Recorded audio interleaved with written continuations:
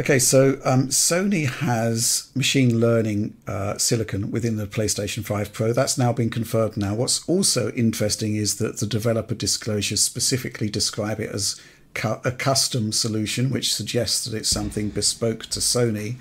And they've got their own version of what sounds like DLSS called PSSR, which is, what is that? PlayStation Spectral Super Resolution, is that right? Yeah. Alex, do you want to talk about that? Sure. Okay, so where do I want to start here? I guess with the acronym itself, the spectral aspect of it, we really don't know what that is completely referring to, but I would just take a guess at it that is looking at not just like the pure red, green, blue color image of whatever is being done with a game's rendering and then the motion vectors, but it's looking at some aspect spectrally, so some some way animals tend to see the world. I don't know.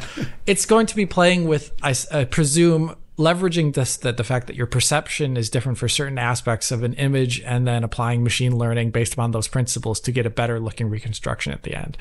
As to how it's done in detail, I will have no idea until they detail it. Sounds fair enough. Yeah, but the one really interesting aspect of this is I think the documentation makes direct reference to the fact that 1080p to 4K is referenced, I believe, directly in the documentation, and that is very good.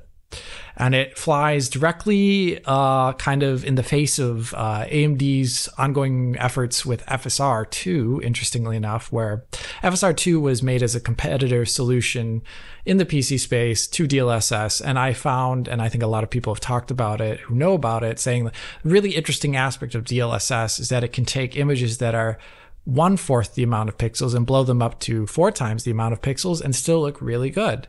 I mean, not perfect, but still really good. And that's one area that checkerboard rendering couldn't do. That is one area that FSR cannot do, FSR2.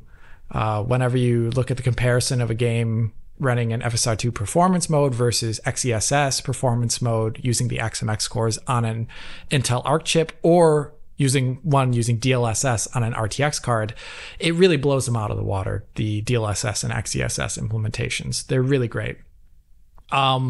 So this is great.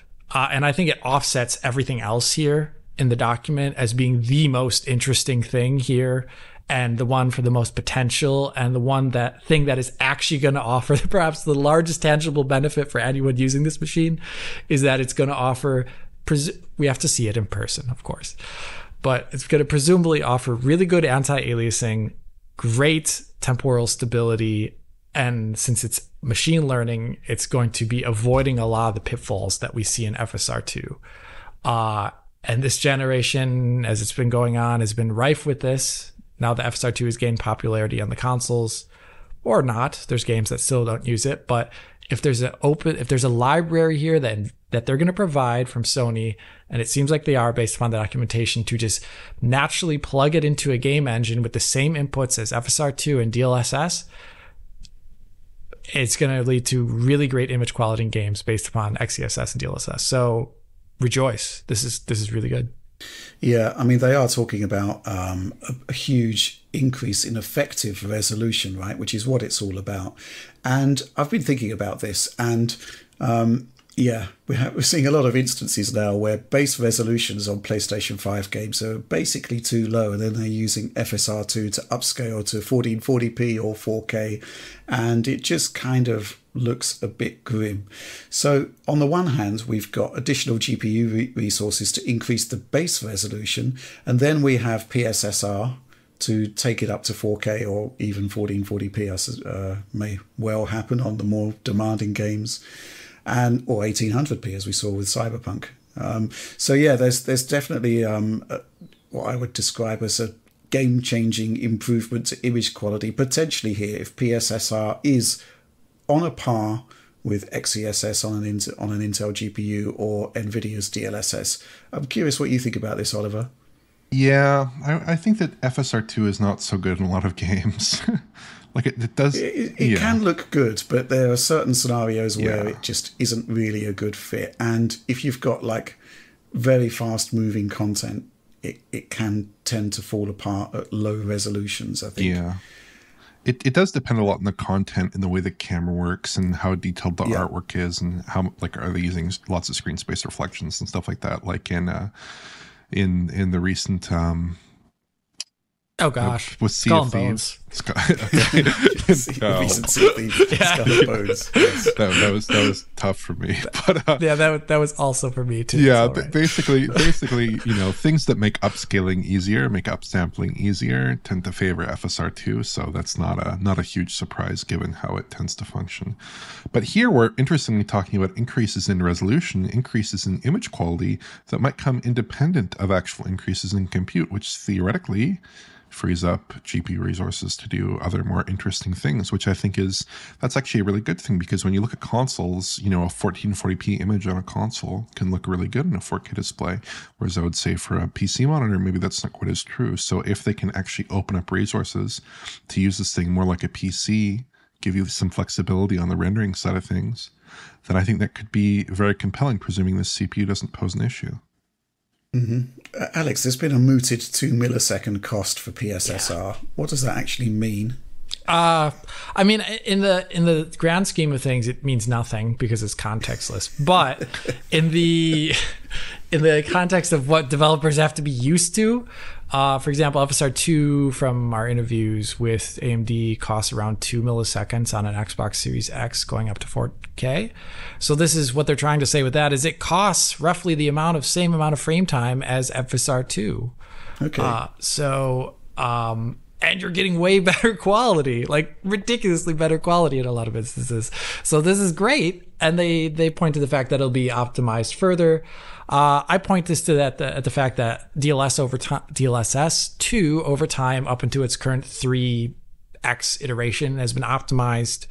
It took advantage of sparsity, which was added to Ampere and Lovelace GPUs after the fact. They also changed the model over time to be just better, more efficient for the same cost in terms of millisecond frame time. So like nowadays on like a 4090, DLSS costs like less than 0.5 milliseconds. It's ridiculously cheap nowadays, but that's why they're keeping up with it by adding things like frame gen, which increases its cost, and then also adding in ray reconstruction, which further increases the cost as well too. So for me, this is just like, okay, you can still target similar overall frame times as you do with FSR2 at the moment, and it's potentially getting better. So that's all good news. If it was something like the Switch 2 situation where we're curious to see how they use DLSS given the presumably larger frame time costs on mobile hardware, here they're saying this costs the same as competing techniques on what you're used to already developing for PS5 or Xbox Series X. Mm-hmm. Yeah. I guess we should also talk about backwards compatibility, or rather the ability to, let me rephrase that, the ability to patch prior PlayStation 5 games to gain access to 5 Pro features. And we do have some information about this from the developer disclosure, and it is quite interesting because if you go back to PlayStation 5 and look at what we called Back Compat Plus, it was quite limited because developers had to update their old games to the latest SDKs in order to use the PlayStation 5 features. Sony has come up with a very interesting solution to this, which is that it looks like all games can benefit from PSSR if the developer goes back to them, even if they're on older SDKs. It looks like developers can go back to those games so they can patch in support for PSSR without having to update to the latest SDK. And this is potentially great news, right? I mean, there is a memory footprint implication. It's been cited as being something like 250 megabytes. So developers would need to find that memory on those older titles. But this is potentially awesome, right? Because a lot of the games that are out there, which are unlikely to receive full upgrades to the latest SDK and all of the new 5 Pro features, it does mean that you can at least get the PSSR upgrade in there if the developer goes back and adds that feature, which I think is excellent, because there's been so many games where let's face facts, the resolution has been too low and the upscaling hasn't been good enough to offset that. So the ability to swap in PSSR is highly compelling, right? I think that's great.